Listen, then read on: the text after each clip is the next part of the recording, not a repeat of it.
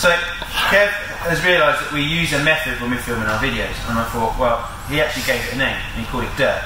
Or I think he gave it a name, or was it me who gave it a name? What do you think, Chris, behind the camera? Don't know. Derp. What does derp stand for, Kev? Demonstration, explanation, repetition, and live practice.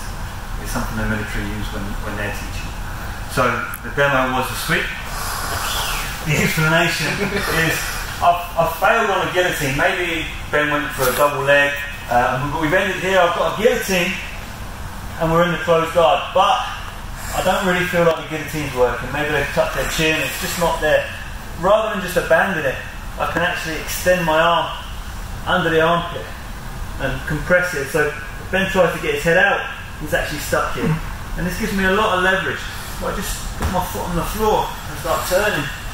I can almost sweep him just with this. I quite like to stick a hook in as well.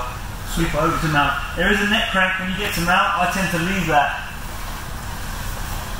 Come up. And get to the mount. Sometimes called the 100% sweep because it's really, really strong.